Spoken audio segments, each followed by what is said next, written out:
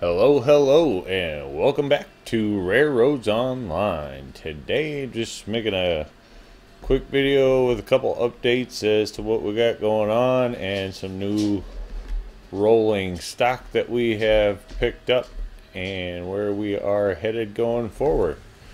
Been making a bunch of runs out to the ironworks and putting in a fair amount of work getting things filled up out there, so we figured we would bring the Cook Mogul out of the mountains back to the flat ground and see going forward. We don't have rail for any of these.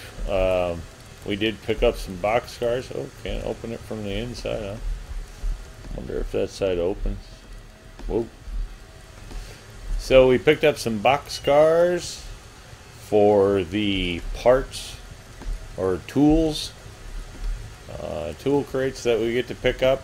Not exactly sure how many of these they hold, so just went ahead and picked up 3 of them for now. Figured we can always add a few more along the way. Not sure if doors open or not, matter, but kind of look cool with the doors open, so we're gonna sling all the doors open and go from there. Be cool. We could probably ride around in the boxcar. So one thing that is unique about these that you notice is the brake is way up here. So walking down the boxcars should be fun when this is moving. I just picked them up, hooked them up, and figured I'd make a video quick about the boxcars and how those look. Heavy.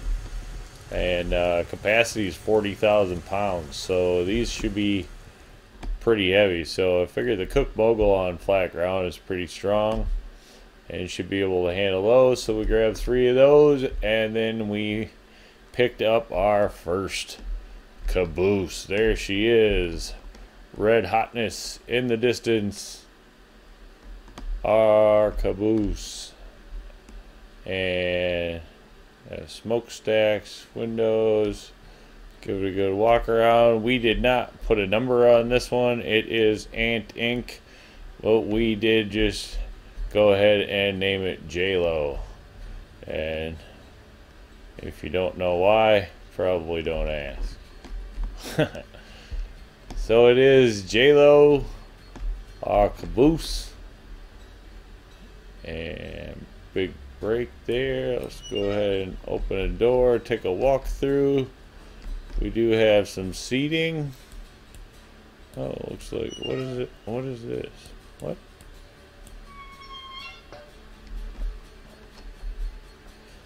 Oh, so we have, alright, we have a fireplace. Wait a minute, where's the cursor? Boom. Oh, that's great. Alright.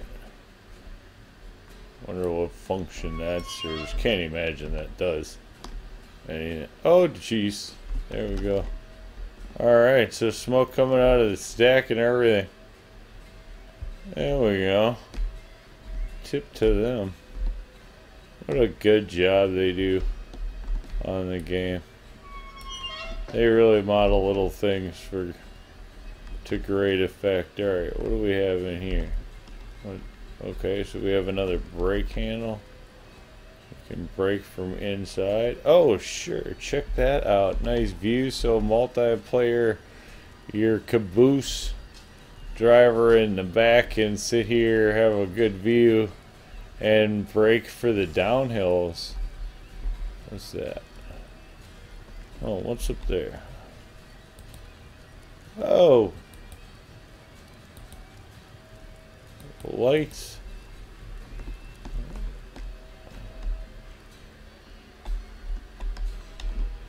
Oh, sure, there's a light up there. Oh, that's cool. Alright. Oh, that's kind of neat. Oh, there we are. So there's the walkthrough of the caboose. brakes, fire, back this bad boy up, get it hooked up, and we'll, I think we're just going to actually park it here on the rail until we get the track finished out there, which is kind of going to be our next project. So connecting the ironworks to the oil field, I believe, is going to be our next target down there on the bottom left of the map. And so we will get back to work on that and update you when that's successful. So thanks for tuning in to the caboose review, and y'all have a great day. Thank you.